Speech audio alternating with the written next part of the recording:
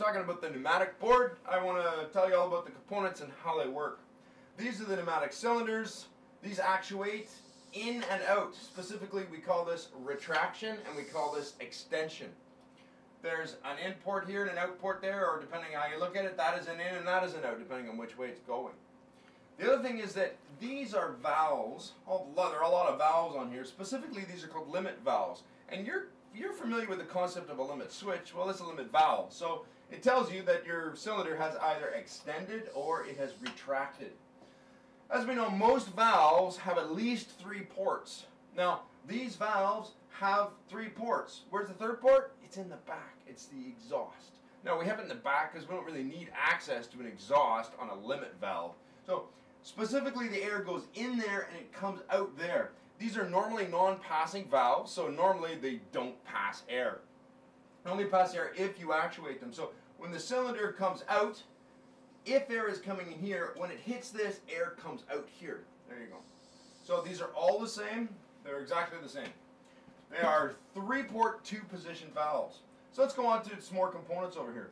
These are 5-port, 2-position valves. Specifically, these 3 valves are used to control these actuators. And they specifically control the direction of these actuators, so we call them directional control valves. So these 3 valves are the directional control valves. Now they're still 5-port, 3-position valves.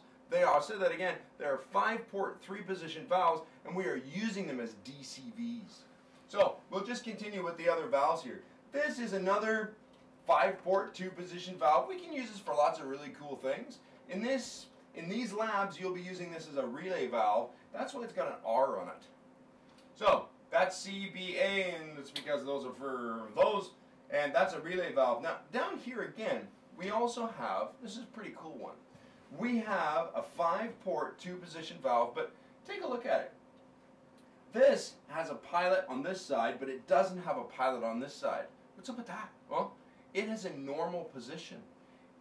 It is either normally passing or normally non-passing. It has to be normally something because we have a spring in it, right? So, if we are going to put air in here, it will, by default, come out of here. So I guess we can say that this is normally passing, and that's normally non-passing. The way that we make the air come out here is we activate this pilot. Let me just step up with this concept over here. If I put air in there, it's either going to come out there or it's going to come out here. We don't really know which one is set because we don't know where the spool is. The way you move the spool, as you know, is from these pilots. There you go. So if I put air in here, it's going to come out there. I said that wrong. If I put pilot air in here, my pressure, my source air that's going in here is going to come out here. If I put pilot air in here, the source air that's going in here is going to come out here. The pilot air just goes in there and it kind of stays in there. It's not going to go anywhere. Okay.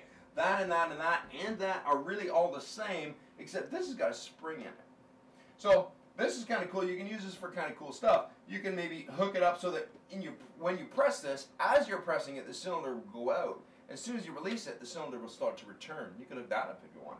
Pretty cool valve. Okay, let's go over some of the other components here. Now, again, there is a valve, there's a valve, and this is a valve as well, and it has 3 ports.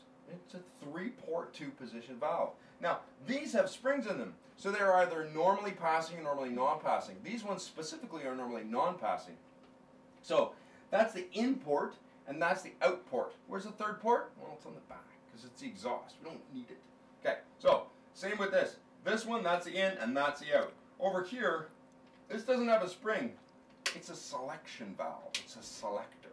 So that is actually, I believe this is open. No, that's closed and that's open. So in this case, you can say open and closed with valves. I like to say normally passing, normally non-passing. This doesn't have a normally anything because there's no spring on it. So if I put it this way, the air will not pass, but that's the in and it will not come out here. If I turn it like this, it will come out here. You can play with that and figure it out. Okay, so this guy's a cool little thing. This is an indicator lamp, light. It's an indicator. What happens is there's a little green ball in there, and when you put pressure in there, this pops out. It's pretty cool. So this can tell you that you have pressure in a system or that something's done. If, say, a cylinder is extended all the way, you could hook up the out port from here to there, and it would tell you that the cylinder extended. So it's an indicator. It indicates that something's happening. Now, let's talk about these guys. These are your manifolds. You're going to use these to divide air. Yeah, you can divide air. So air goes in here, or here, or here, or any one of these, really. If you really want to know how this works, inside it's just a big open chamber inside. It's totally just wide open in here. So you put air in here, and it will come out here, here, here. It'll come out all of these ports. So if I designed a circuit that needed maybe 3 supply airs, what I would do was, I have actually 2 options, but what I would do using this one is I'd put air in here, and then I would take this and say, run this down to this switch. I would take this and run down to this switch, and then I would take my third one and run it to, say, my DCV. So those would be the 3 inputs that I needed. Now, if I just leave it, air is going to come out of here and here and here, and it's just going to leak out of the system. So if I wanted to, I could block it off with another hose that just came out and went right back in and came out and right back in. So I'm using this manifold to distribute air throughout my board where I want it to go. This is also a manifold, it's just a little bit different. So this manifold is kind of a T or a splitter manifold. It has multiple T splitters in it. This and this and this are all connected, but these 3 are not connected to these 3, and these 3 are not connected to these 3, and so on and so on. Each one of these is independent. So each one of these kind of meets in a kind of a hole in the middle here. If I were to put air in here, it would come out here, and it would come out here.